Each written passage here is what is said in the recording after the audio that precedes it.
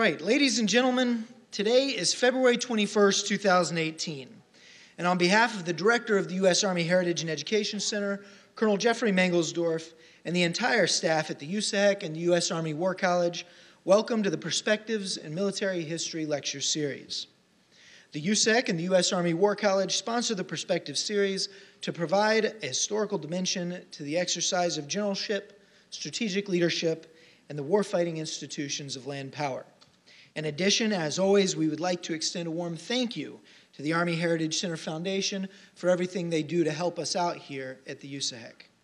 The book for tonight's lecture, as you saw, is on sale in the gift shop and behind the lecture hall. All proceeds from the book sales do go directly to the Army Heritage Center Foundation to help them construct this facility and to support our programs here. We'll also, of course, have a book signing after the lecture. So, ladies and gentlemen, it is my great honor tonight to introduce our speaker and to say a few words about his co-author. Mr. Patrick Gregory has spent most of his career in journalism, covering world events for the BBC for over 30 years, before moving on to a job as the news editor and then managing editor for the BBC's Political Programs Department. He also produced several documentaries for the BBC World Service and the BBC Radio 4 before authoring an American on the Western Front. His co-author, Elizabeth Nurser, is the niece of Arthur Kimber, the subject of tonight's lecture. She moved from California, USA to Cambridge, UK in the 1950s as a Fulbright scholar. She worked as a copy editor and editor for Cambridge University Press, Melbourne University Press, and Faber & Faber before opening her own publishing house. So, without further ado, ladies and gentlemen, please help me welcome Mr. Patrick Gregory.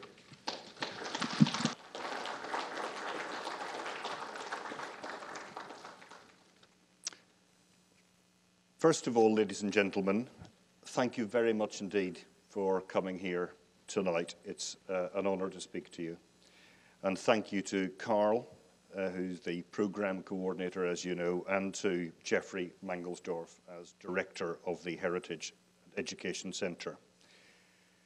As the more observant of you will have realized by this stage, although I'm sure you're all very observant, I am not, in fact, American. This accent originally hails from Northern Ireland via London, where I live and work. And so it is a fair question to wonder, as you may be, why on earth a non-American in America is talking to Americans about America in World War I and about a book, An American on the Western Front. It all began 6-7 years ago when my co-author, Elizabeth Nurser, and I got together to pore over a large collection of letters she had of a relative, her uncle, as Carl says, who was a serviceman in World War I. Elizabeth is, I'm glad to say, American, so there may yet be some reason to listen. And heaven help her, she also doubles in her day-to-day life as my mother-in-law. So I want to look, the purpose of it really, I want to look at World War I through the eyes of this particular young serviceman, Arthur Clifford Kimber. Why? Because through his experiences, through his words, we can benefit from some very valuable first-hand testimony of the war. But also, it's around the edges of his story that we can also glean some of the wider shape of the United States' role at this time, before as well as after America's time as a full combatant in the war.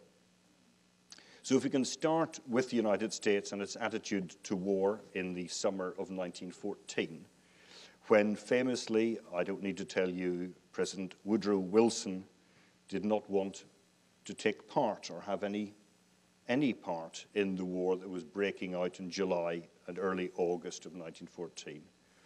America didn't have a dog in the fight. What was going on in Europe did not have any bearing on American foreign policy or participation of any benefit for America.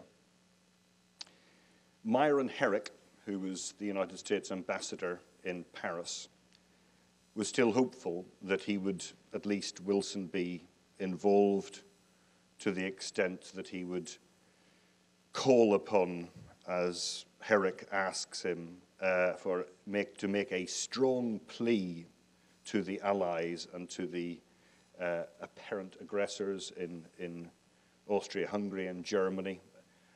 A strong plea for delay and moderation from the President of the United States, says Herrick, would meet with the respect and approval of Europe. Well, I'm not entirely sure about that. I think that they were too far gone at this stage. And in any case, as I say, Wilson did not want to go down that particular avenue. The US would stay resolutely on the sidelines. Neutrality, the watchword, to be, in Wilson's phrase, neutral in thought as well as in action. But in Europe, that neutrality, that American neutrality, I put it in inverted commas, was to have a very active manifestation for Herrick and the Paris Embassy and for a legion of young Americans who would come over.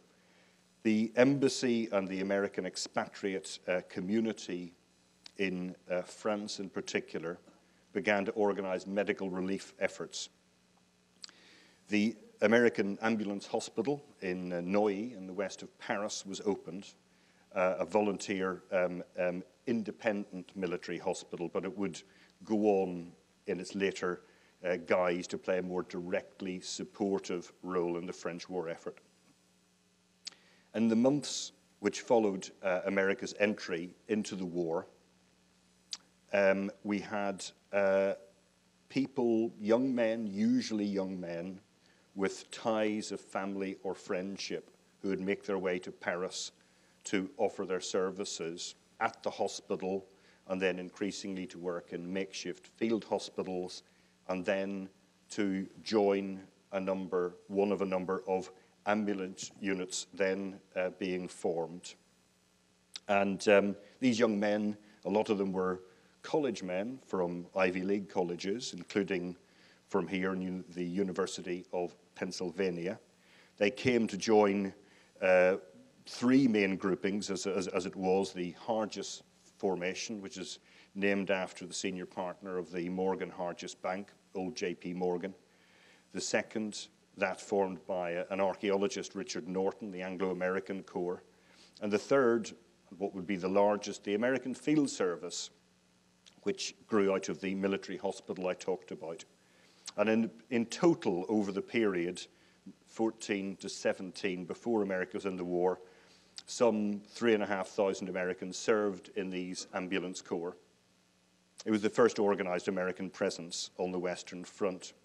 And Kimber, Arthur Clifford Kimber, will find himself drawn laterally to that. They weren't the only non-competent ambulancier, as they say. They weren't the only ambulancier to serve before the US joined the conflict.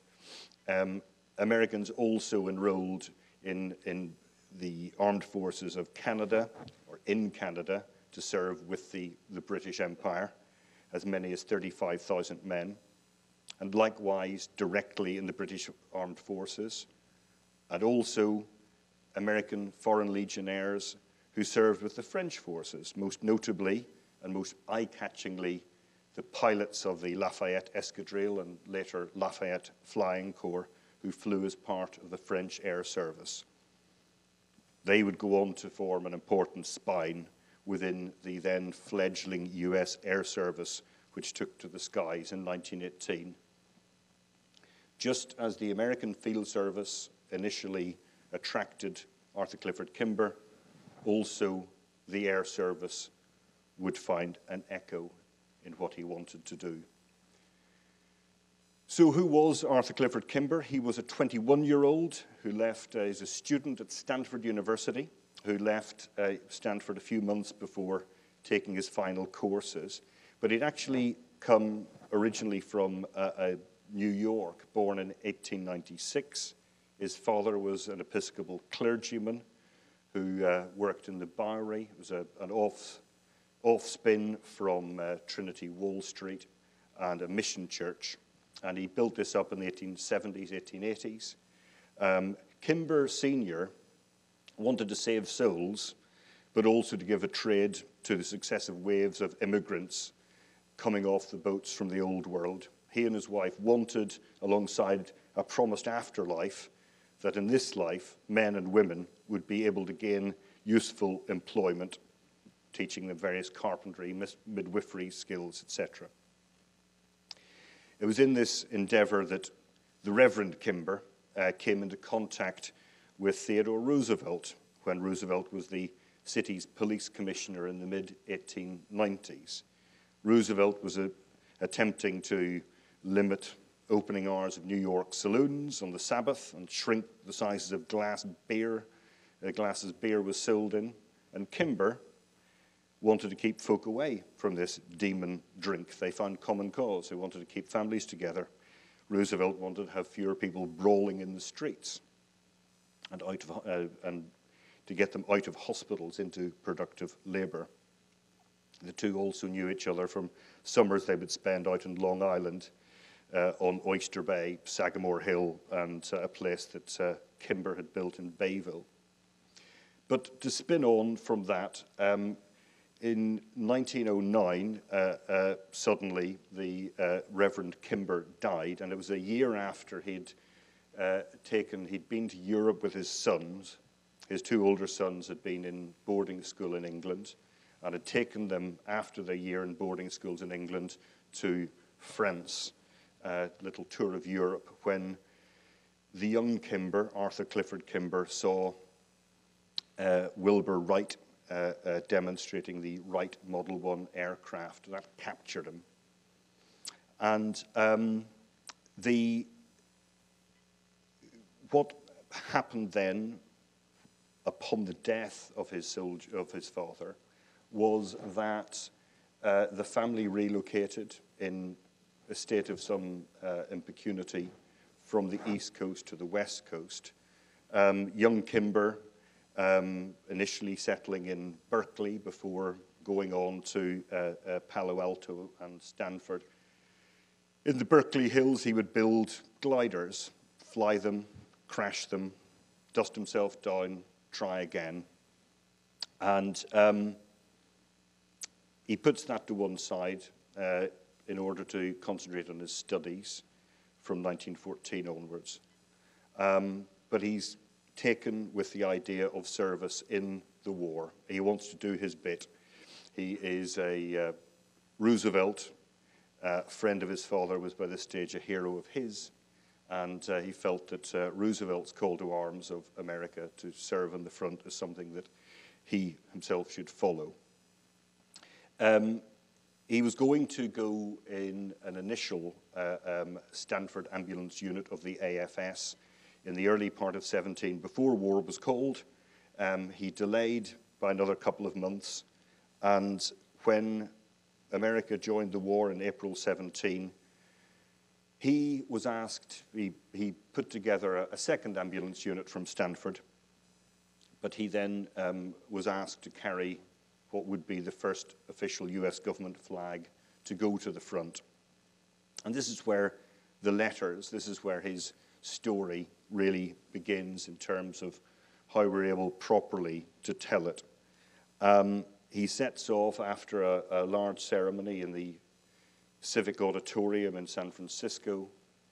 He sets off across America to another ceremony, a big parade down Fifth Avenue in New York on the 10th of May 1917. The date is significant because on the days either side of him, we had Joffre and Balfour, the visiting French and British war delegations leading their initial delegations to exhort the American government and the American public to get into the war with all of the manpower at their service as quickly as possible. And Kimber was leading his parade of young Stanford and Berkeley graduates down Fifth Avenue. But the letters, as they begin at this stage in America, then are written at a rate of 2 or 3 a week, every week, for 18 of the 19 months of US involvement in the war. And we can see the First World War, firstly in America, the reaction to America going in, and then wartime Britain, wartime France. We can see all this with a fresh eye, and it's like a relative writing back to you, a most detailed postcard, giving you a little on-the-ground summary of what's going on, why it's going on.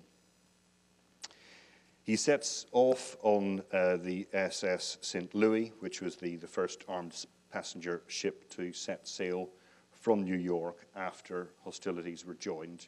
This set off in mid-May of 17. And on board, among others, Lillian Gish, the actress, who tried, sadly, unsuccessfully to chat up. Lillian Gish wasn't having any of it.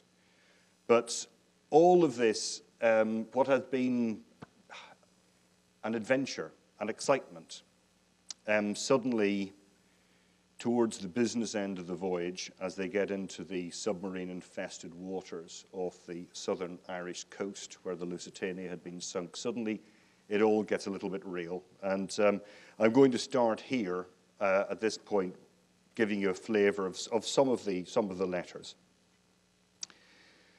So Kimber writes, "We are now about at the spot where the Lusitania went down, when she was unarmed and unconvoyed. We passed an empty lifeboat early this morning, also considerable wreckage, etc. Some life preservers were seen, and 2 or 3 bodies were spotted from the bridge, some poor victims of the German U-boats." And later, about 5, we passed some bales of cotton and barrels of oil from some wrecked ship.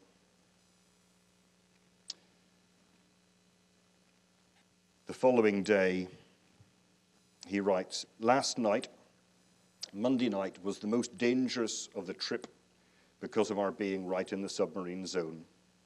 Many people sat up all night, and a few of them took off their clothes. Nearly all the nurses on my deck slept either on deck or in the saloon. It was awfully funny when I returned to my room at 4:30 a.m. He'd got up to watch the sunrise with some of the others. And we passed through the saloon to see ladies lying on the sofas, and in the main entrance, men fully dressed lying on the floor. Those who stretched out on the deck not only nearly froze to death, but stiffened themselves for days to come. This idea of sleeping dressed in the upper decks is all bunk. He thinks that there's going to be plenty of time once torpedoed to actually get dressed fully in one's suit and make off. They arrive safely in Liverpool the following day, and he writes about the first troops he encounters in Liverpool. As we drew up at the dock, we saw lots of soldiers and gallantly clothed officers. Some Highlanders were there, Hindus, Irish, Welsh, etc., and presented quite an interesting appearance. And then, a few hours later, as he boards a train, as I looked at the passengers get on the train, many soldiers were getting on to go back to their trenches after a leave of absence, and their mothers, sisters, and sweethearts were saying goodbye to them. The men tried to be brave and not show their emotion, but the women were one and all, without exception, breaking down and weeping." He gets to London and reports on the somber mood of what he sees in wartime London. "Late Wednesday night, I went down to Charing Cross Station and saw some wounded arrive. There was quite a crowd, and they cheered heavily. Then an ambulance brought out the badly wounded. The crowds no longer made a noise for fear of disturbing the men, but quietly waved, and the game soldiers smiled and made feeble efforts to wave back. London is a regular morgue, dark and quiet at night. It's almost gloomy, and in the day it's quiet and dead." Similar picture in wartime Paris when he gets there. "Few of the men," he says, "look happy. They seem tired and careworn, dogged and yet melancholy, almost discouraged, as if they believed the war was never going to end. They need something to cheer up and stir up their pep. They should be supplanted by husky American troops and given a much-needed rest. And they know that their poor families are practically starving for want of food and clothing, yet they cannot buy it, for they're paid practically nothing. France is nearly exhausted. The US has entered at the 11th hour. American troops and flags are needed to rehearten the French poilu, the French regular soldier. Kimber has the excitement of the ceremony when the flag is handed over on the 4th of June, 1917, outside the small town of Trevoray, about 50 miles from Verdun, handed over to a colour party of the 1st Stanford unit of the field service, of the American Ambulance Field Service, and is handed over by a colonel of the French division to which they were attached. But even then, his first taste of war service with the AFS is tinged with the kind of excitement. It's almost, as I'm saying about him being a good person, or almost like a relative, writing these first-hand accounts back on detailed postcards. In this case, he sounds almost like a tourist at a 4th of July party. During the night, he says, the Germans had started a barrage preliminary to an attack. It was wonderful. The French batteries replied and made a regular curtain of fire in back of us. A German incendiary shell hit a big pile of rockets and made the most glorious sight that I've ever seen with fireworks. All during the night, both sides sent up rockets, star shells, and red, white, and green lights. It was wonderful. As morning broke, the hill was covered with smoke and dirt thrown up by the shells. The gunfire sounded like a tattoo. It was so fast and regular. The boys had never heard such a barrage before. It was dangerous work, but effectively still shift work. There were not yet US Army regulations. It was exciting, dangerous work for young men, driven by a sense of duty, yet also after some action. However, it wasn't long before the raw realities of war forced their way through to him and all of his comrades in arms. Not in arms, actually. Not yet. One of their first key first aid posts was about 50 feet from a crossroads that the Germans were constantly shelling. And he's ferrying the injured French soldiers and maimed soldiers from the front line to rearguard hospitals. And he then goes on a trip to visit the utter desolation of Mortaume and Hill 304. I don't know if you know Mortaume and 304, but a scene of some very fierce fighting at Verdun between 16 and 17, seeing villages on the way razed to the ground.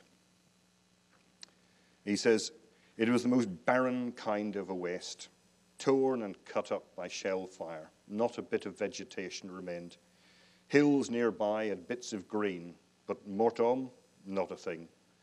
The strange thing to me is that the Germans threw so many men away in trying to take this one hill. Of course, Mortaume has a strategic importance, but even if the Boche took it, and many others, there would still be hundreds of hills left for the gallant French to defend. I can't describe all we saw. We simply stared around and wondered. Occasionally, as the wind blew from the lines and no man's land, it carried a sickening odor. Other things equally horrible don't bear mentioning. By the autumn of 17, Kimber joined the US Air Service. He thought that the time of doing that ambulance work had passed. He wanted to get into the action and do it proper. Now that we were getting some troops into the field, he should do his bit. But it was the air that captured his imagination. And the manufacture and supply of American-built craft, even when they did come, was some way off.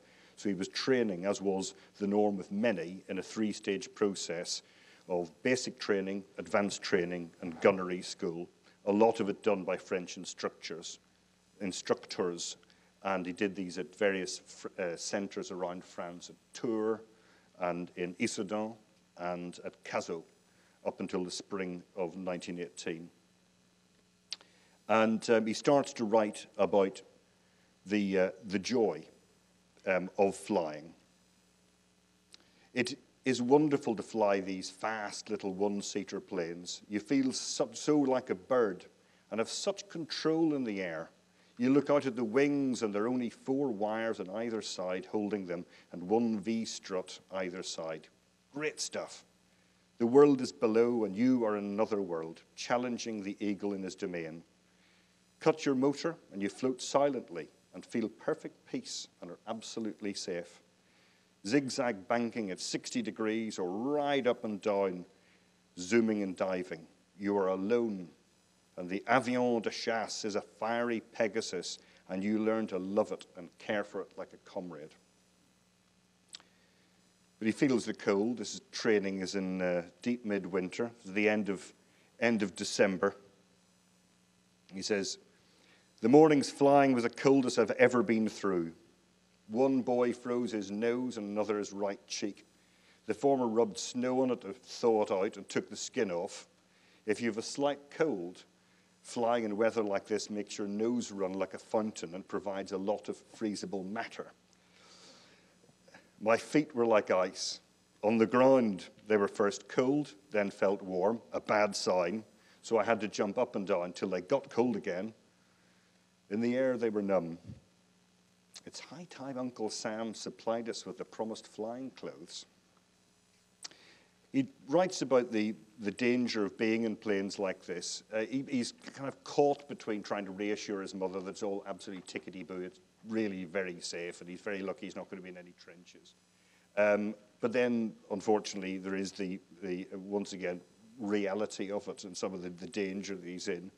And he's writing here, "About 10 minutes before I landed at my destination at Epernay, my left foot began feeling funny and sort of tingling. For a while, I thought nothing of it, as often the vibration of the rudder bar makes one's feet feel sleepy and numb. But about 4 or 5 minutes before I landed, my foot got really uncomfortable. It felt cold and wet, as if I was being pricked by pins and needles. So I ducked my head down under. Horrors! It was drenched with gasoline. My leg was wet halfway up to my knee. The shoe and putty were spongy. A veritable stream of essence came pouring down. The gas pipe from the gravity tank had cracked, and half the gas flow was escaping. The bottom of the fuselage was drenched, and the gas fumes were awful. A backfire, and away we would go. If the gas worked to the magneto and was sparked off, it would be good night." Anyway, gladly, he managed a safe landing, barring a cracked tail skid. He describes how, right enough, it was a fear of how all pilots really didn't want to go burning up. But he gets a receipt for his plane, gets his shoe and sock off, washes them, puts blister powder on, and then goes to get something to eat and go to the YMCA for a movie. He is enjoying himself in between such episodes, and he's because they're still doing their training stage, they still haven't got a gig to go to, they still haven't been sent to the front. So he stunts around some on days that he can, delivering a plane from one airfield to another airfield at the advanced school. He will go off-piste a little bit and buzz down around some interesting chateau that he would see. And he says, lately I've been making a habit of singling out good-looking chateaux, circling over them. If I like them, I stunt a bit. Friday morning, I flew over one, about 10 kilometers from here. Several fair ones came to a second-story window and leaned out to get a better view of my plane. So when I saw these charmants, I decided to hold an inspection, and therefore, flying very low, I zigzagged into position and skimmed over the trees in front of the loge. Ah, très bon. I repeated the performance and waved a bonjour, bucking my plane like a bronco to emphasize my good spirits. They all replied and seemed delighted. Well, maybe not, I've not an idea. But then, in an interlude, which tells us something about the overall American war effort at this stage, just to park Kimber on the side, a period of waiting while men and materiel and training, the supply chain reaches a critical mass. and the shape of the war begins to form.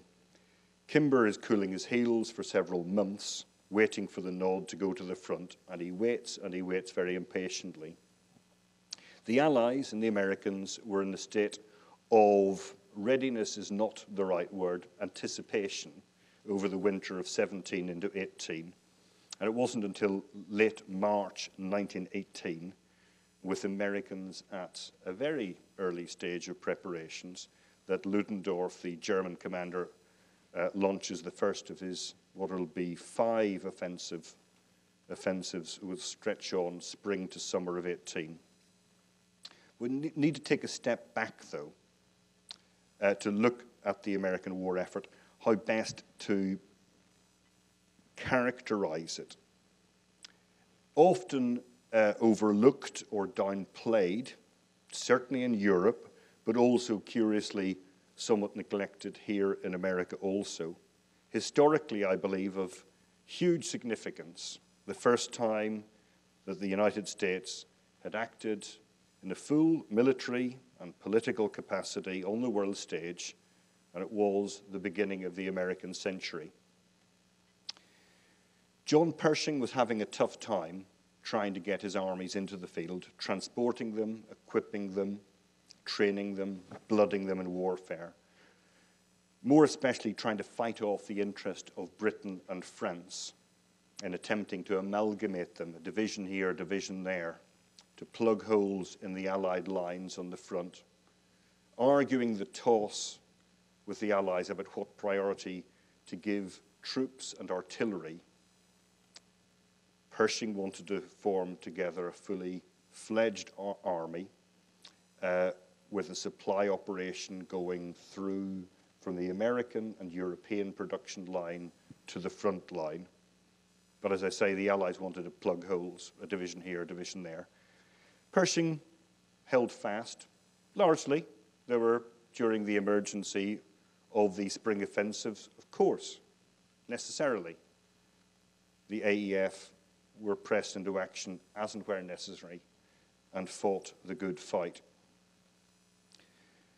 So what did the United States bring to the war when they entered? I would say the 4 M's of money, morale, men, materiel, and in that order. In fact, money had been happening all the way through, even before America was in the fight. The credit advanced by the United States to Britain and France and other competent nations. Morale was a vital component as well. Never underestimate that. April 1917 was a time where the Allied war effort had taken a severe dent in confidence. Revolution in Russia had already seen off Tsar Nicholas. The Eastern Front was collapsing. And when the Eastern Front did collapse, and it was a question of when, Germany would be free to pursue its fight in France and Belgium unhindered.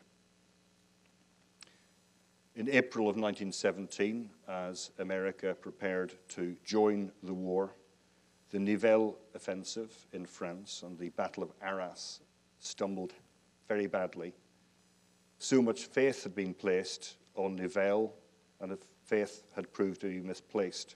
Mutinies followed within the French ranks. So the news that America was coming that same month, never mind how long mobilization was going to take, came as a shot in the arm, a huge morale boost. The money, though, that I mentioned, the other big important factor, was already much in evidence even before America came into the war. Allies were increasingly dependent upon the Atlantic lifeline and the Atlantic cash line for all manner of supplies. Britain, for example, by the summer of 1916, was spending the modern equivalent of $25 million a day on the war, of which 10 million was being raised in loans in Wall Street. The final bill was just shy of $10 billion. So to the men and materiel, a constant source of friction, as I've already alluded to, in the Allies' Supreme War Council, the amalgamation crisis, the pressure, political and military, that Pershing was under to release men by the division load, to put into British and French armies, pressure applied directly to him and on him, and also to his bosses, Wilson and Secretary of War Newton Baker, to bring their men into line. Plans were also put in place to restrict American transport efforts to just infantry divisions coming over. Just give us the men, or give us the men and the machine gun units or artillery pieces. Not, as Pershing wanted, and as I've said, a complete complement of men, of engineers, logistics support services, and all of the heavy kit that would go with it. Eventually, compromises reached, and Pershing did say, fair enough, for a number of months, we will just bring over largely men, hatched a plan with the Brits, the 6 division plan, that the Brits would then train 6 division loads of Americans as they came in. But, he said, going back to the original instructions he'd been given in May of 1917 when he went to Europe, he said that he was there to cooperate with the forces of the other countries employed against the enemy, cooperate, but the underlying idea must be kept in view that the forces of the United States are a separate and distinct component of the combined forces, the identity of which must be preserved. He wrote to Baker, our forces should not be dissipated except for a temporary emergency that now arrives we're spinning on into the spring and summer offensive of 1918 by Ludendorff. Our forces should not be dissipated except for a temporary emergency. Our position will be stronger if our army, acting as such, will have played a distinct and definite part. He does have to do that, though. He does have to bite the bullet. Looking briefly at the troops that he was bringing in, who were going to be doing some of this fighting, initial fighting, the first to arrive were appropriately the 1st Division, regulars, the big red one, who would go on to be the apple of Pershing's eye, the ultra-dependables, who would be used time and time again over the course of the American War.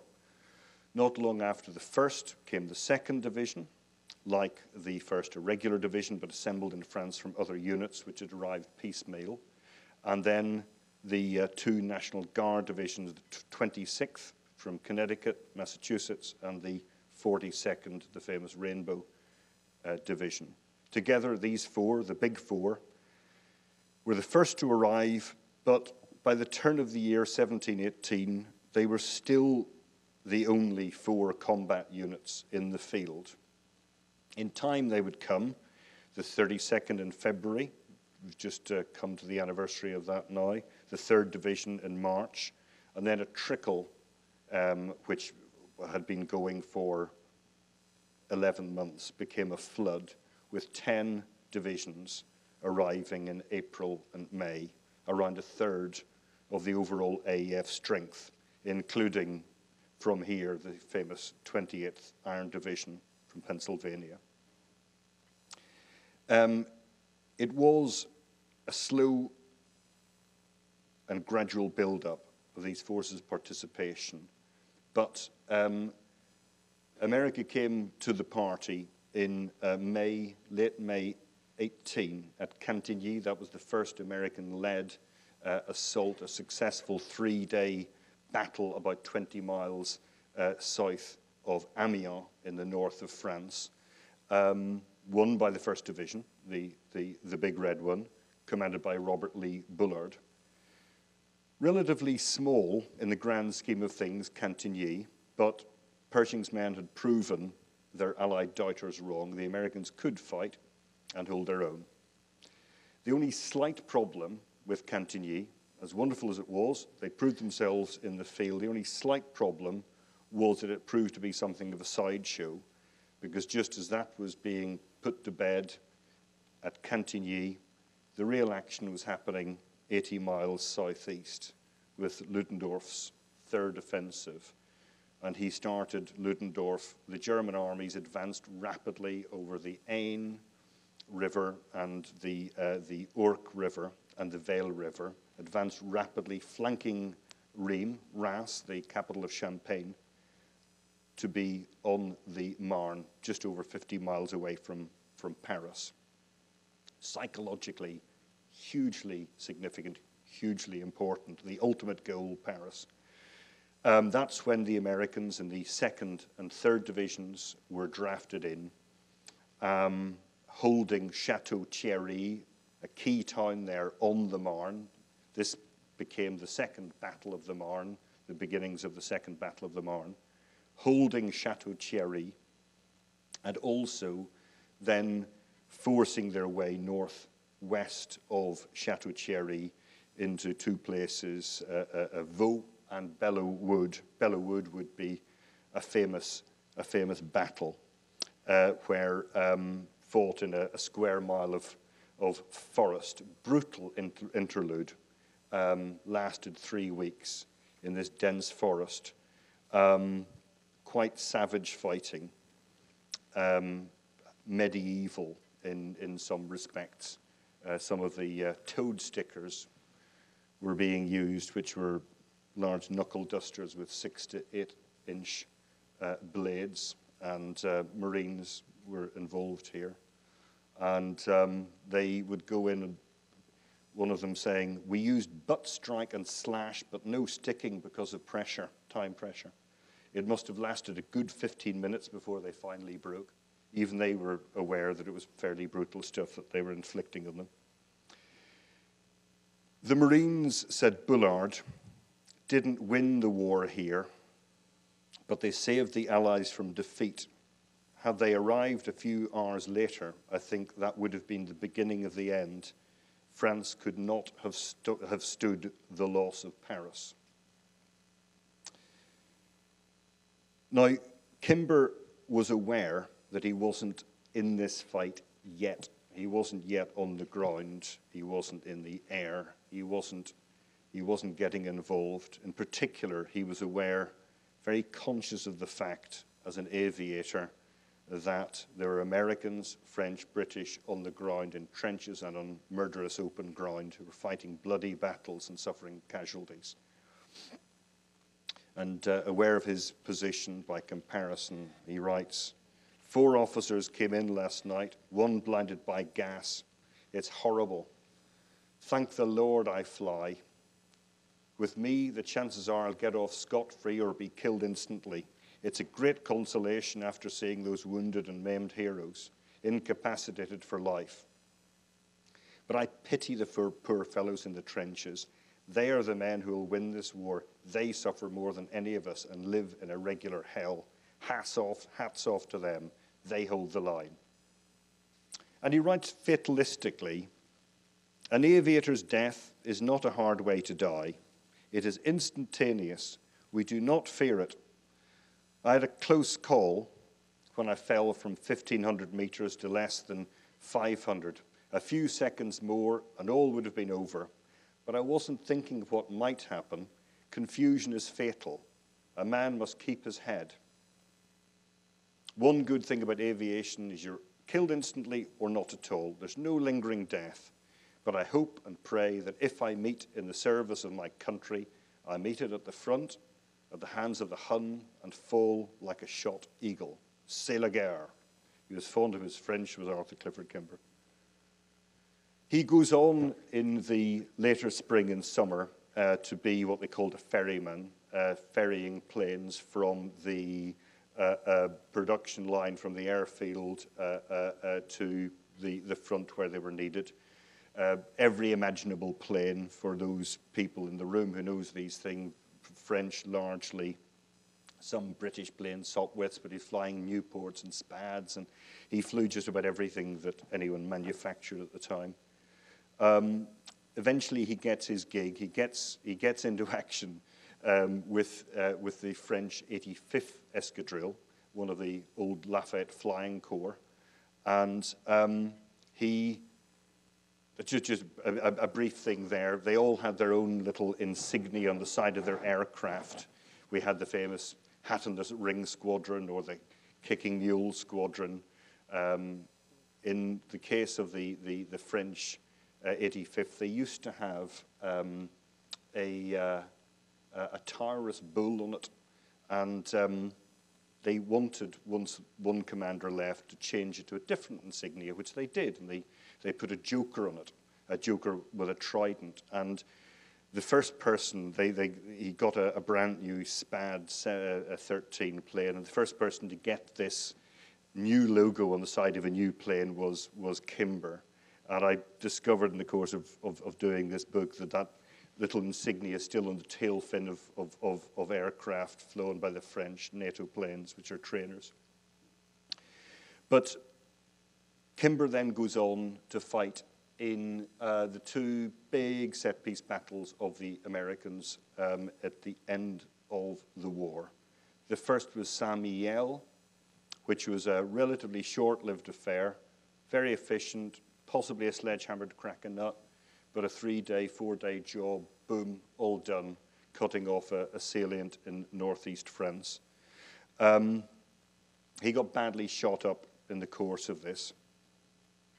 And he writes, he was bringing up the rear with a squadron, with a patrol, rather.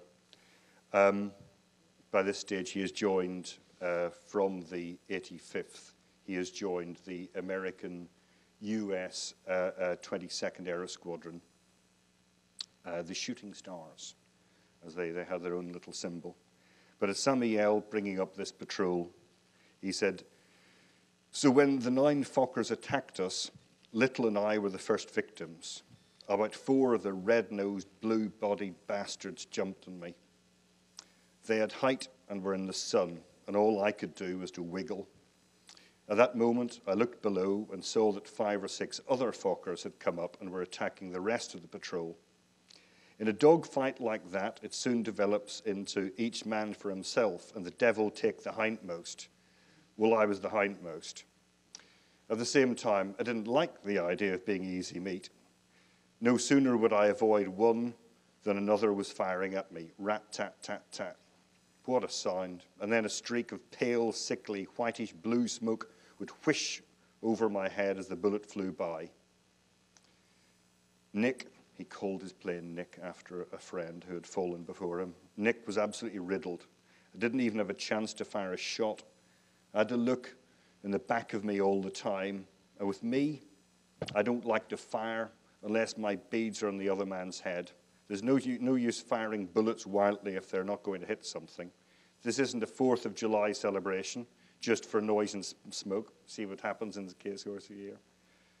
This isn't a 4th of July celebration just for noise, sparks, and smoke.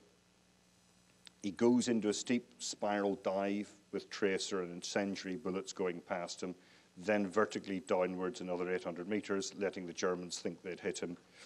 And he eventually pulls out of it and makes his way somewhat unsteadily back to the airfield.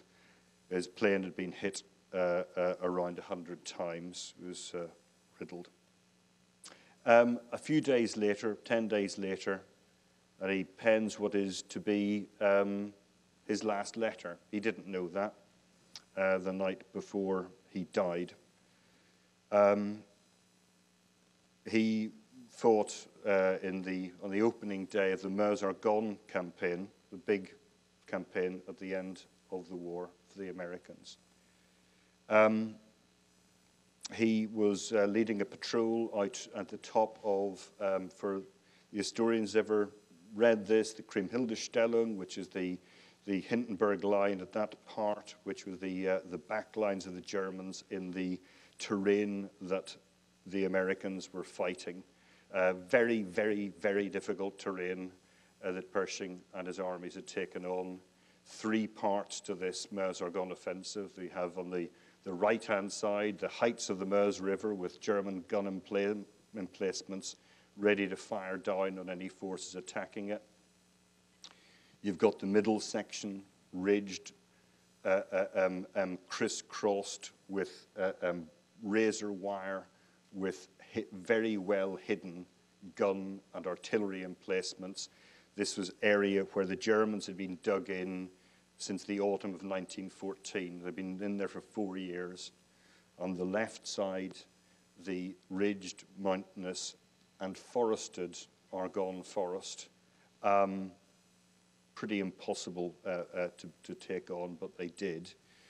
Our lad Kimber goes up with a largish patrol to the top of the area that they're attacking, to an area near Grand Pré, a little town, Grand Pré, and he wanted to follow, there was a road that ran from Grand Pré up to a place called Dune-sur-Meuse, which was a railway town of strategic significance.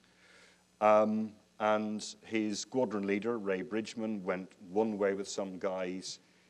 He decided to go up with a patrol of 2 others to strafe the roads up towards this Dune-sur-Meuse place.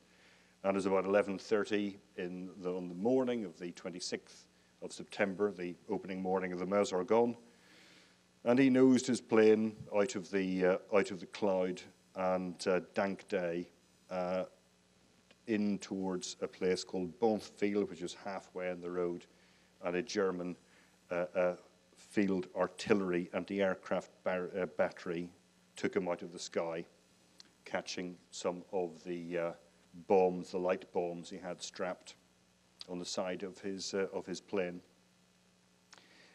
He fell to the ground, and his body wasn't. They knew he had died. The body wasn't found after the war, in the immediate time after the war, and the book is bookended by the search for this body.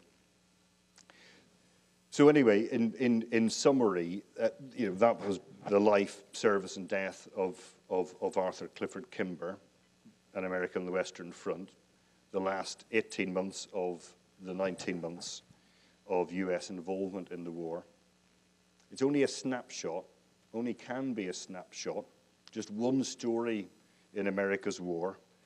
Kimber wasn't the first into battle, nor was he the last to die, but his story can help inform our overall understanding of the war.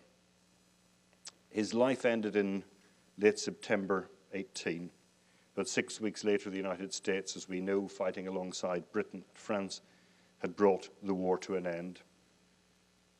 It's an invidious task and almost impossible, and there are better historians in this room, to attempt to sum up these 19 months of US involvement, or even a potted history of various America's battles in it: Cantigny, Château-Thierry, Belleau-Wood, the Aisne-Marne offensives, and the Battle of Soissons, and finally these 2 that I've spoken about, Saint-Mihiel, which was the largest collection of air power ever assembled in that war, 1,400 French, British, American, and Italian aircraft, and then finally the Meuse-Argonne offensive. But I would say that the battles in which they served, and yes, we know it was late on in the war, and it was only ever could be a small part of that war, but I do believe, and I would leave you with the thought, that the Americans' role in the war was vital in stemming and then turning the tide on the German advance.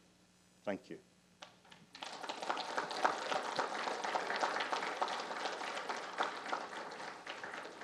All right, ladies and gentlemen, we have a few minutes for questions and answers. Is there anybody who'd like to start us out tonight?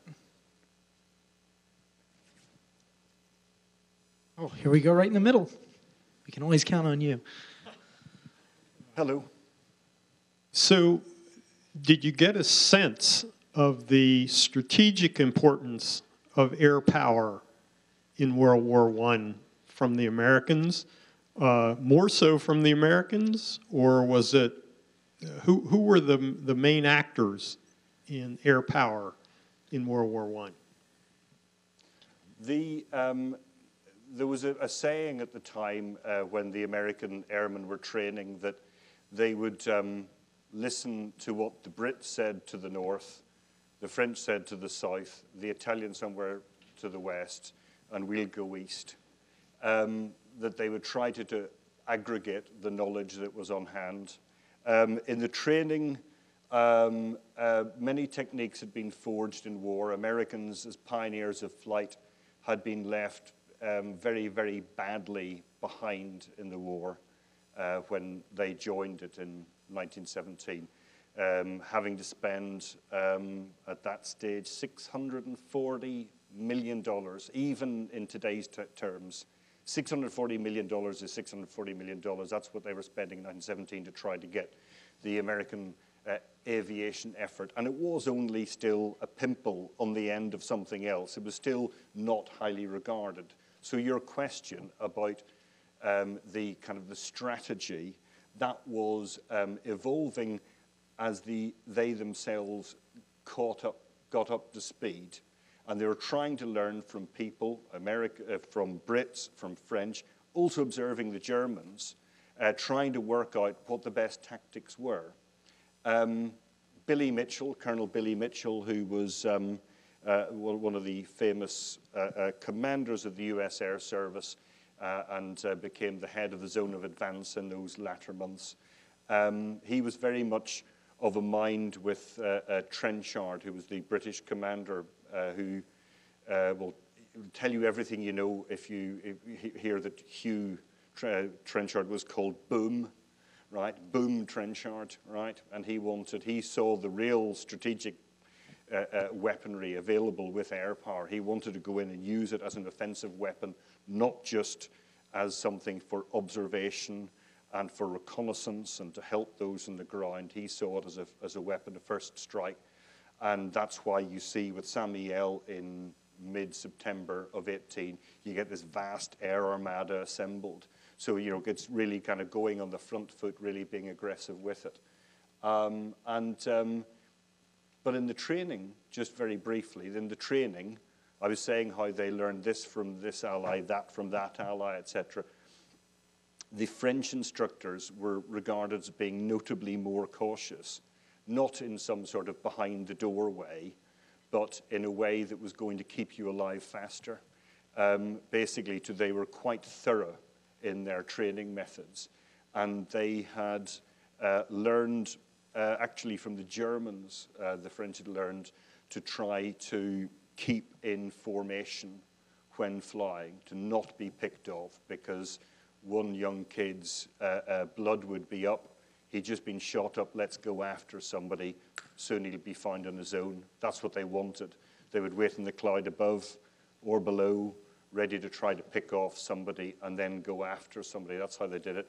The idea was to keep a formation. So it was pardon the pun, but it was a moving target in terms of the actual air doctrine and strategy that was evolving. All right, right here. Did he talk much about his mates, the type of people they were, either in the ambulance corps or the flying corps? Yeah. Well, what is interesting is, and in the course of this, and you can picture, I mean, genuinely would love you to read the book to just get a flavor of it. But I lived with this kid for kind of 3 years or something like that. I felt very keenly that last letter when it was written. But he changes as a person. He grows up in the course of this. And I think that he starts off by being a little bit up himself. And I think he's a bit of, I think he regards himself as possibly slightly superior at the beginning. Those edges are rubbed off, and it becomes a more rounded person. And you can see him, the numbers of people, the names of people are kind of gradually introduced in these letters. And he starts off with the kind of the American college boys, a lot of them from Stanford, but then he will mix with whomsoever from the other colleges, but then he will be mixing with anyone and everyone at a later stage. And I think that he becomes, as I say, probably a nicer person, or probably more aware person. And what's tragic is just all this collection of people, Bean and Jerry Jerome and Remington Vernon, some great names. But how one by one they die. And it was pretty binary. It was either you get some of these guys who, when you look them up in later life, become CEOs of something or go on to great distinguished military service in some other branch or whatever, and there's just some other conflict. It's either that or you die as a 21-year-old or 22-year-old in northern France. It was just like that, flip of a coin stuff. But it was, you know, he was at training school with Quentin Roosevelt and at the gunnery school with him. And he was very sad to see Roosevelt go. He thought Roosevelt was a good guy and who was not at all up himself. Said a newly reformed Arthur Clifford Kimber. He thought he was a regular guy. But nonetheless, he thought Roosevelt was a pretty reckless pilot. Going back to the earlier point of how training was assembled, he thought he was a little bit of a, you know, a maverick who wanted to go out and shoot people up. But anyway, so it was just, you get to know these people along, you know, along the way, and then they go.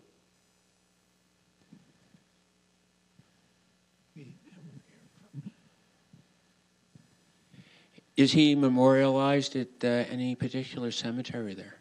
He is in the Meuse-Argonne cemetery, but that is something that, as I say, is told in the course of the book about the search for him, which is kind of long and painstaking. And he was, as I said towards the end there, wasn't the first in, he wasn't the last to die, but he was among the last handful of people ever to be buried at Meuse-Argonne in 1922. And his brother went looking for him. Just like everybody else. Have you been to the cemetery? And it's a picture-perfect cemetery. I was just saying to some of my new colleagues over dinner tonight that you know, it's like Augusta National or something. It's perfect. It's beautiful. It's the loveliest military cemetery I've ever been in. And but it's that one of the aspects of it is just so uniform, you know, with crosses, Stars of David or whatever along these rolling hills, and he's just one little cross in it. All right, we got one up here in the corner.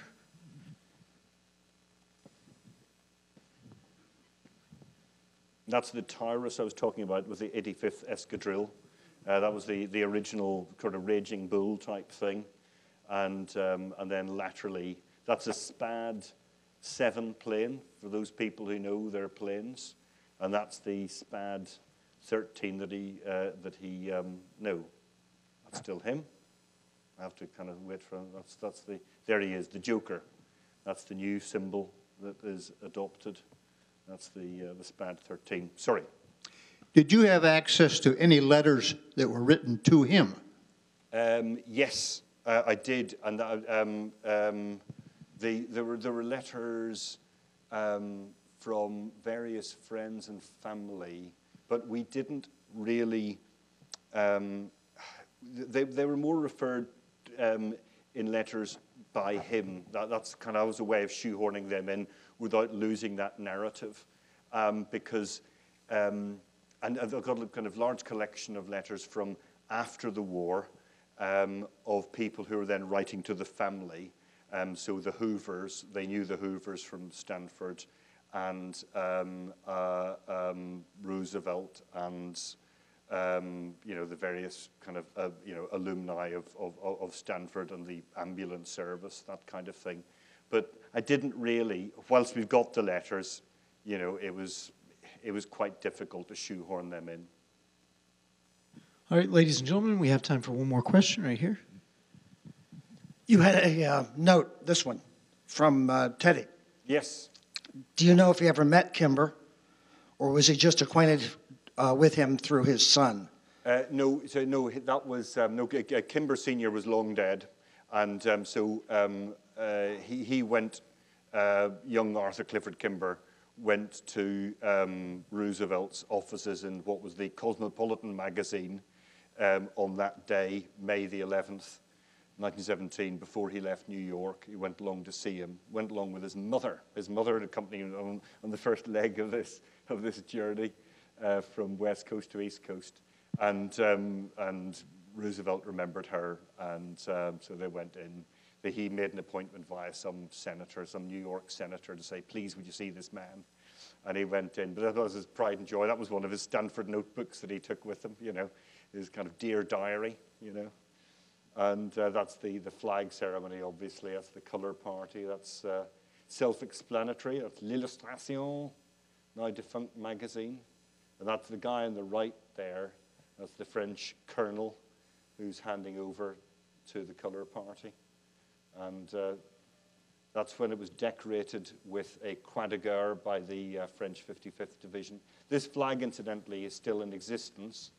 It went back safely to Stanford, and sadly, Stanford don't put it on display because it's kind of delicate, and it's not that delicate. They've taken it out for me for photographs of the book, but they make out as if it's the Shroud of Turin. And but anyway, and it could be placed in a box, I believe, somewhere. With respect, if anyone listens to this from Stanford, I apologize, but I would love you to put it on display. I really would. I really would.